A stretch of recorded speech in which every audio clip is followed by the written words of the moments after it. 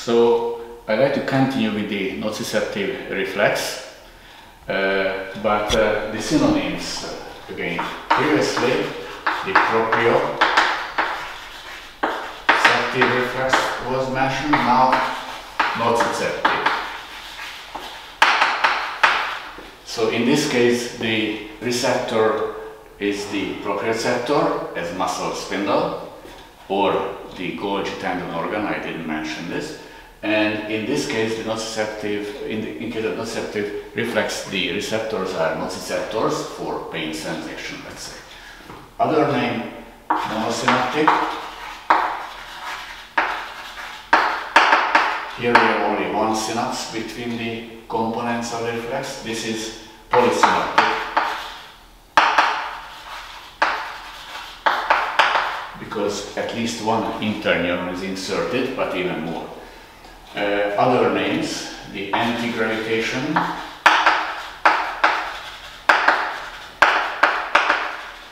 reflex against the gravity for maintenance of the body posture.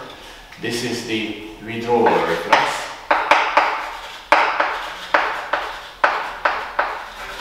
Because we are able to remove the affected limb from the site of the painful stimulus. And we have here a stretch reflex, because the stimulus is the stretch. This can be called also as flexor crossed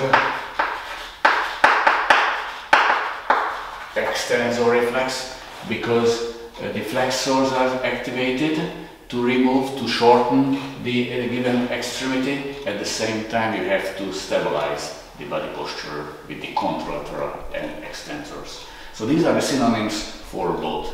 And now I'd like to focus on the nociceptive reflex. As I mentioned at the beginning, it is related to the pain receptors mostly, nociceptors. If I make a drink,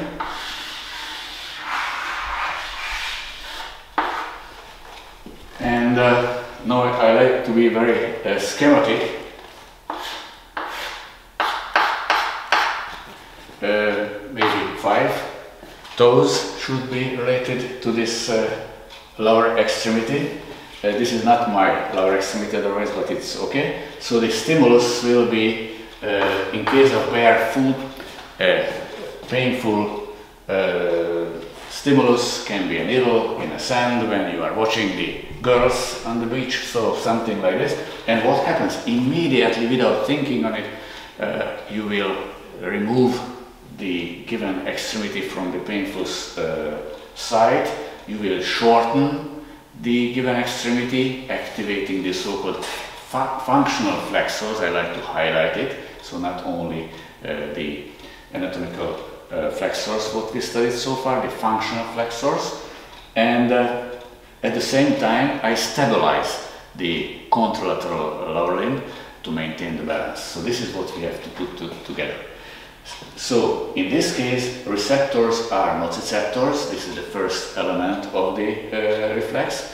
Then from the site of the painful stimulus, which is in the skin, in this case we have a nerve fiber. This can be either type 3 for acute pain or cold sensation, can be type 4, which is unmembrated. This is with other classification, the C fiber for chronic pain and warm sensation.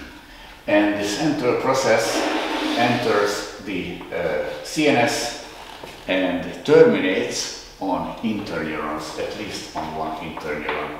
And then the interneuron will run to the motor neurons of the functional flexors. So what are the functional flexors on the lower limb? First of all, we have here the flexors of the hip, mostly iliopsoas. We have tensor fascia latae. We have also rectus femoris. These are the 3 more important flexors. We have flexors of the knee. These are the hamstring muscles. And this is what I want to highlight, the functional flexors are in front of the leg.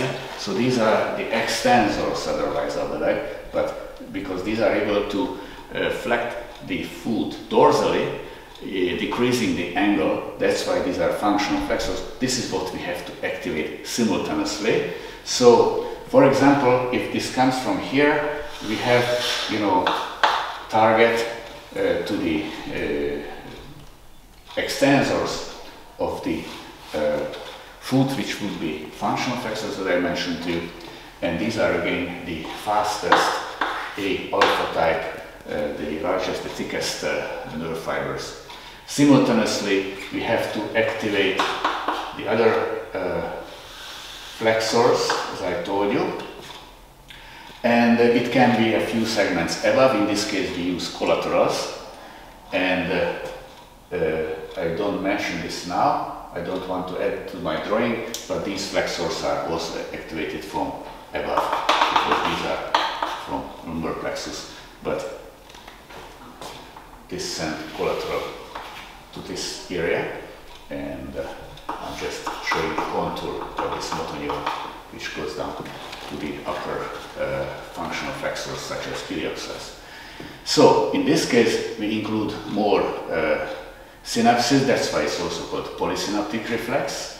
Withdrawal because we remove the given extremity from the painful area, from the site of the stimulus, and flexor crossed extensor reflex. The flexor is now understood because we activated all the functional flexors.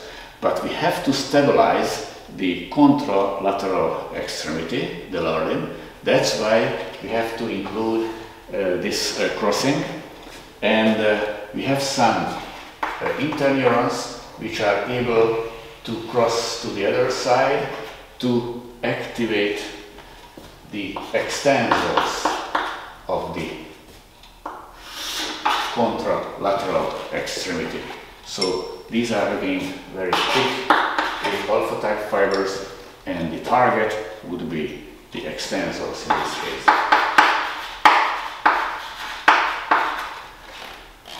Here, functional flexors are activated with these bluish fibers, but contralaterally the extensors. So this way, this synonym is also valid now.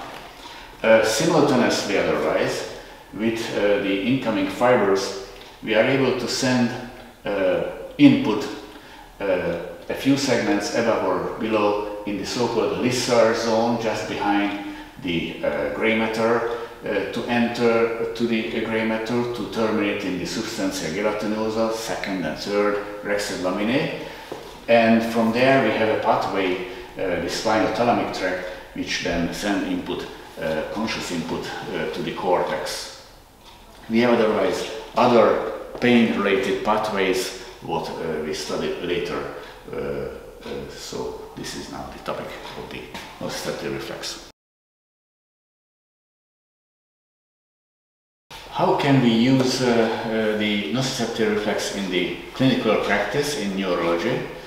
These are called in the clinical practice as cutaneomuscular reflex, because the start point is in the skin, and the response is related to several skeletal muscles. The two relatively famous cutaneomuscular reflexes would be the cremaster reflex, when you touch the medial side of the thigh, and the response is related to the cremaster muscle contraction, related to the L2 segment of the lumbar plexus. And we have also the abdominal reflex, when you scratch the abdominal skin, and the response is related to the contraction of the abdominal muscles. These are related to the lumbar plexus and intercostal nerves.